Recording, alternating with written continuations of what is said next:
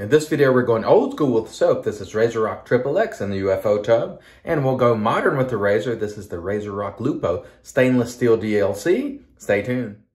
Hey there, folks, and welcome back for another video. I'm your host, CDB. Thanks so much for joining me today. I really appreciate it. And today, I'm just going to enjoy myself with an old school soap.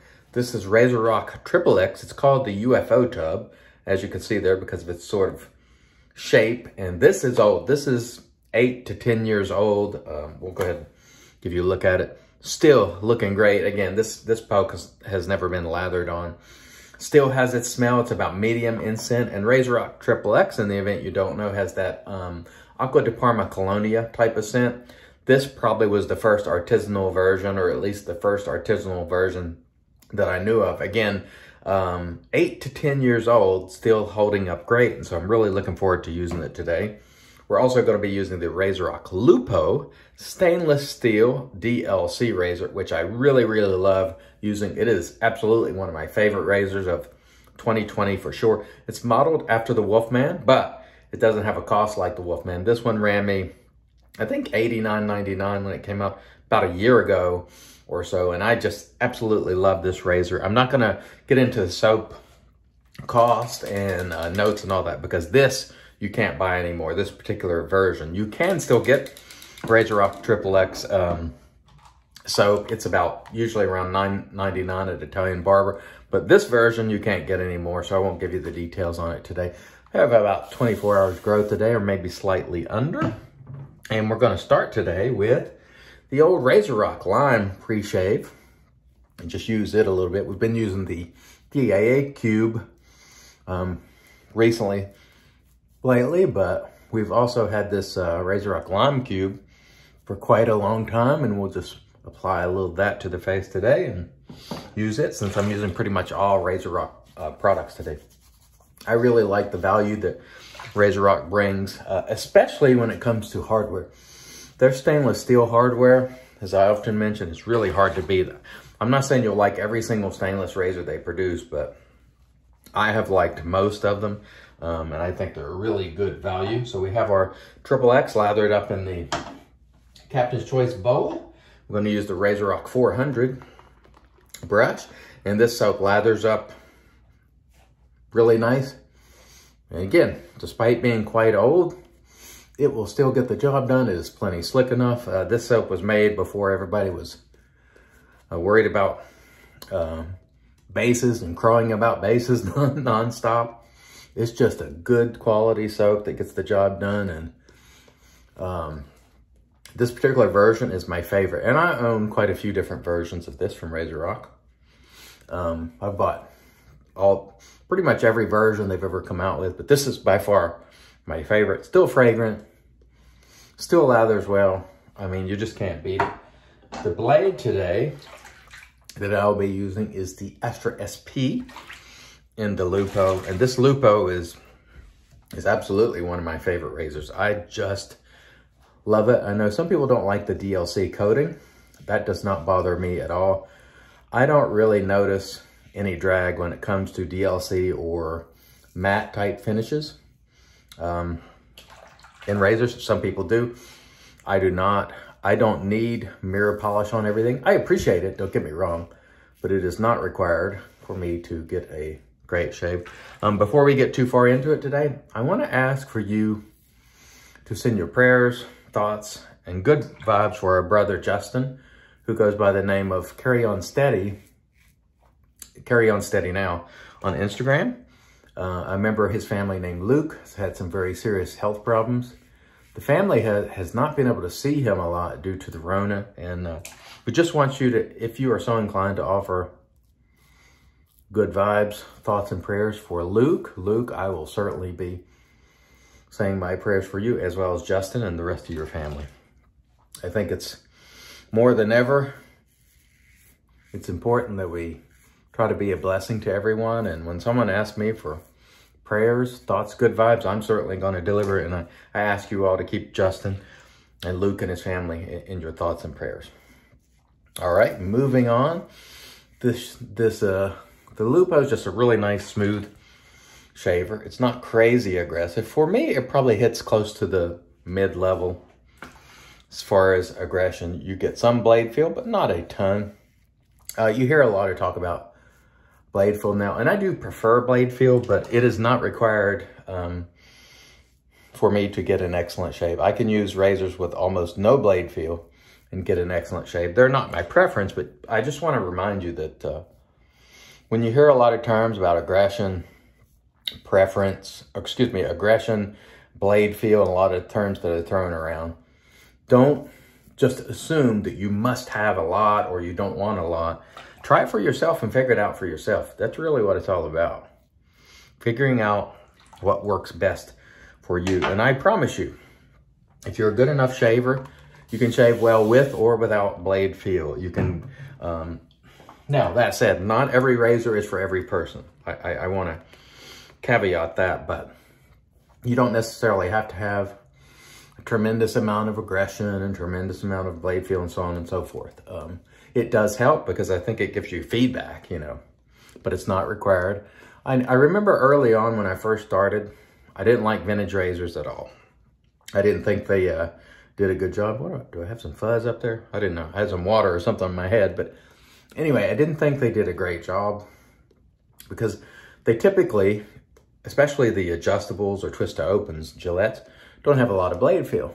And so I wasn't getting that feedback. And so I would always say, I don't like vintage razors, they stink. And what I learned was, maybe a year or two into it, once I learned how to shave, that I could get excellent shave with vintage razors. And it was just a matter of preference. You know, I was still able to use those twist to open adjustable super speeds, you know, fat boys and so on, and get magnificent shaves despite them not having a ton of blade feel. So please keep in mind that a lot of the way you shave depends on how you develop your skill, and it's not rocket science.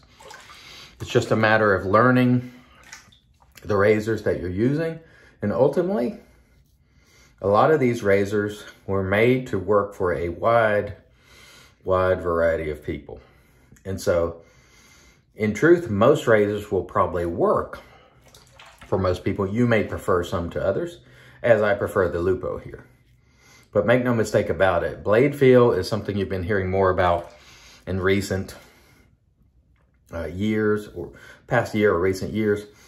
But it's not something that is absolutely essential to deliver a smooth shave. So the thing we have, I always like when we get a lot of new people in the hobby and they bring different perspectives, but also sometimes they'll sort of add, they'll add a new perspective to the mix that is not a learned necessarily opinion or not a time-tested opinion. And I'm not saying that is without value, because it's certainly not, because hey, when I first started, I had to learn a lot too. The reason I'm mentioning this, like I said in my last example, I poo-pooed vintage razors simply because I had not done enough shaving to really know how to use effectively those razors. And so please keep in mind that over time, your abilities will change, your face will adjust, and that happens over time. It's not overnight. So if you just started the other day, or if you just started this year, you're going to find that your preference is going to change over time. Your preference in brushes, my preference still changes from time to time. But the one thing that I have learned for certain in the years I've been doing this is that with good enough skill and knowledge of what your face will tolerate, you can use most things. Most people can use most things. That is not an absolute 100% thing, but by and large, most people will be able to use most things, and you can use them effectively if you learn how to use them. The question will always be is whether you're willing to take the time to get to learn the things. There are some things you will pick up, however, you just will not like preference-wise, and that is okay. But I think it's important to sort of distinguish between preference and real effectiveness, because those preference and effectiveness are not the same. And while I prefer more blade feel, I can pull out my Gillette Super Speed, a mild one, tomorrow and get a magnificent shave. And so I don't want folks to be ran off or just totally dismiss maybe a razor without a lot of blade feel because they see YouTubers, you know, say, oh, it's not enough blade feel or this or that. My recommendation is to take in these videos, listen, definitely take in the information and consider it. But ultimately, you must try for yourself and figure it out. And try not to let other people poo-poo things for you in terms of if it's something that seems to be working for a wide variety of people and only a few people seem not to like it, it probably works for most people. So just keep that in mind. And it doesn't matter who it is. I always say make your own decisions. So the Lupo's doing a fantastic job. I will link these things below. This DLC version is not in stock right now. I think some stainless versions will be coming up at some point in the near future. The aluminum version is available right now. I'll link it below. I think I had the aluminum razor before I got the DLC, and I enjoyed it. But once I got the stainless version, I knew I probably wouldn't use the aluminum version a lot. Again, preference. The aluminum version shaves just as effectively, but I prefer the weight of this stainless steel. And that's really what it comes down to. The aluminum Lupo, I think, works great. So it's nothing to steer away from unless your preference is just for you want heavier razors. And if that is the case, then wait for the stainless. And of course, you would assume the stainless razor will last longer. But that said, if you take care of an aluminum razor, it'll probably last a lifetime, you know. So I think all of these are probably going to last your lifetime. And maybe your kid's lifetime, you know, even aluminum. And definitely these stainless, if taken care of, will last many generations. I don't think there's any question about it.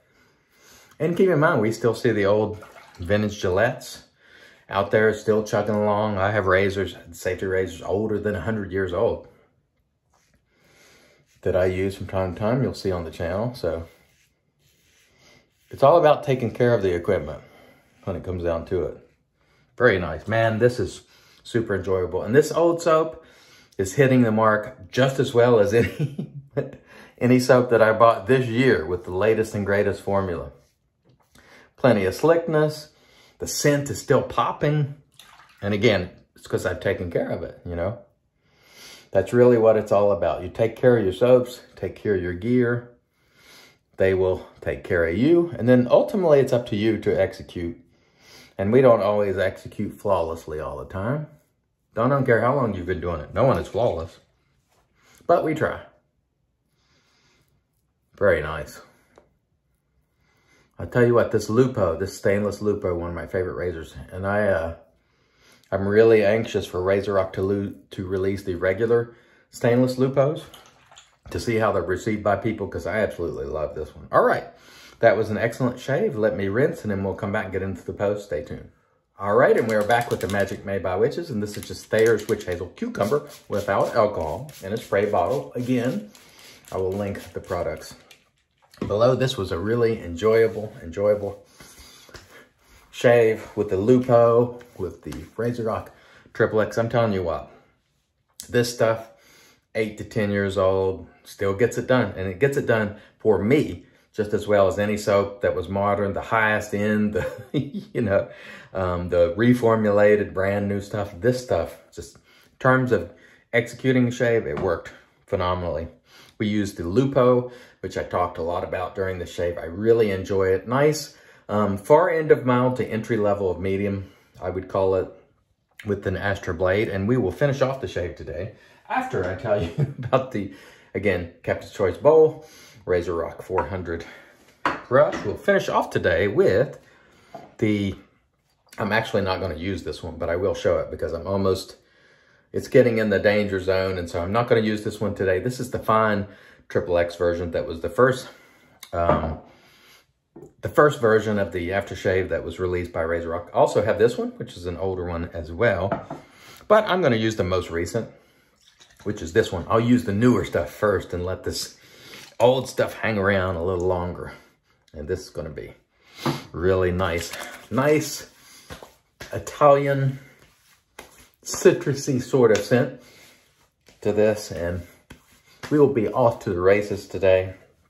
And I hope you have a great day wherever you are. I hope you had a good shave. As always, I've been your host, CDB, reminding you it's your shave, do it your way, and as always, God bless.